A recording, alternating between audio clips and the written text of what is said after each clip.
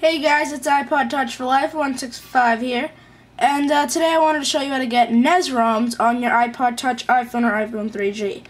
Now, I think the NES is like one of my favorite old systems because it has really great games. Before I'd like to start, I'd like to tell you to please subscribe, just to help me out and support me and just make me feel good. Please subscribe to me, as well as comment and rate on my videos, and if you're going to rate, please rate 5 stars, because I really do my best. And please read the video descriptions. They have all the information in the video with full detailed instructions, and I take my time on them, so please read the video description right there to your right. Where it says README, click more info. Now you're going to go into Cydia or IC, and you're going to go into the search. And in the search bar, you're going to type in NES, NES, and you're going to scroll down all the way to the ends. And here is the NES emulator. I think it comes with the BIOS and everything, so there's no BIOS that you need to install. And then I actually forgot to tell you, you can install that.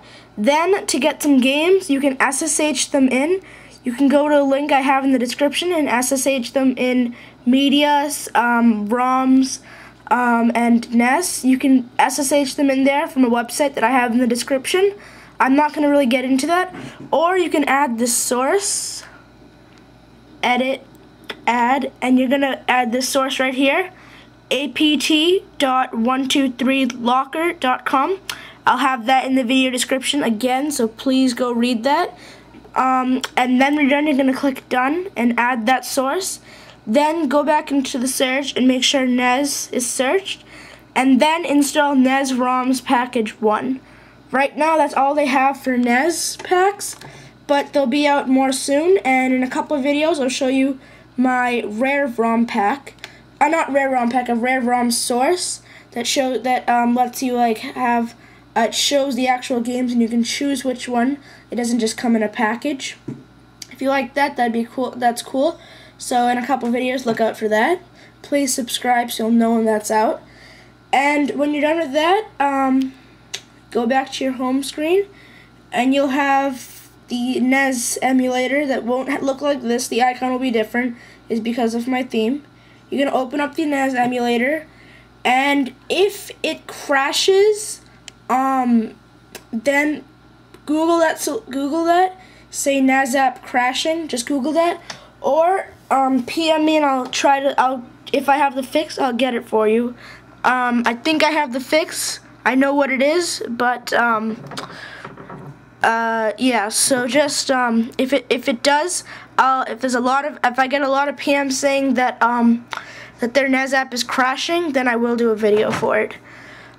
So the reason I have so many is because I'm an iFortner Elite member, and they gave me their repo for Installer 4 and for Cydia, and it really is worth it. I'll be doing a video somewhere down the road, but really you should, if you're an Elite member, at iFortnerforum.com. It's really great. I have 900 NES apps right here, so yeah, you really should. So I'm going to scroll down, and I like to play Super Mario for my videos. So I'm going to go for the original one, Super Mario Brothers, right there. You can click Start New Game. I'm going to put the camera down, and I don't have my speakers with me, but I'll put my earphones in and my volume full blast, and maybe you'll be able to hear something. Alright, you can play it in landscape, or you can play it in portrait. I'm gonna play it in landscape because I'm cool like that. Alright, see, my NES app just crashed, so yeah, it may crash. Sorry about this, guys. It does crash if you don't do anything for some time, or if you press too many buttons. It does crash, but then again, it's just an emulator. It's nothing too big.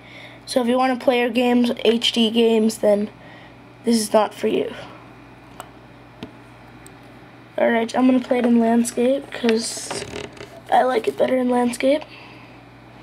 Only thing is the buttons are faded in to the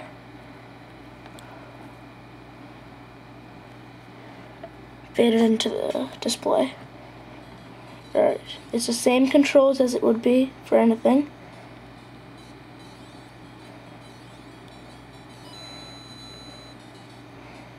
I'm just running through this, but you can play it in detail. The graphics for the game weren't great anyways, originally, and you can't really see it, but Mario is right there. And this is the Nintendo NES game, so remember, the game can only get as good as the quality originally was.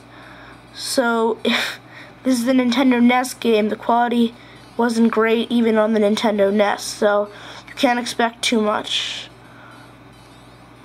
Now, if you could get a PSP emulator, that'd be pretty cool. But I'm not quite sure you can do that. I bet the 4PP3 team is working on it. Oh, I made it.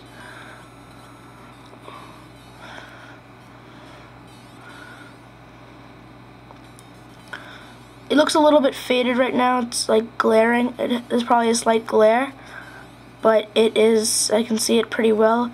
The graphics actually aren't too bad, but I think it's fun. You can't play it like all day.